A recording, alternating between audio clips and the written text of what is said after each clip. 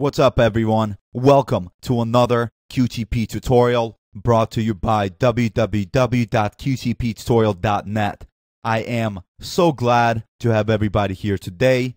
I appreciate you guys taking some time out of your day to join us. It's always a pleasure to teach everybody and help this community grow. If you are new to qtptutorial.net, let me tell you what we do here.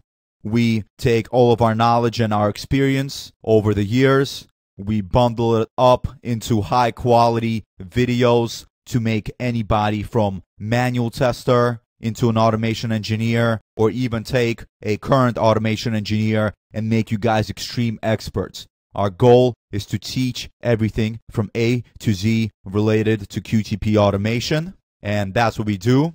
So if you're interested, keep watching. Today, we're going to discuss a very popular topic, and that is API testing. I'm going to be doing it with the latest version of QTP at the time, which is now UFT-11.5. So, why this topic is so important these days is that slowly the agile testing methodology is taking over the waterfall testing methodology. And as a result, there's much less time for automation testing and much less time for GUI testing. And so what's becoming important is API testing.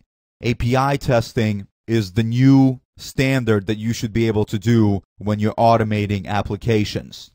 So, before I get into it and show you guys how to do API testing, I think it's very important that we just go over a few basics.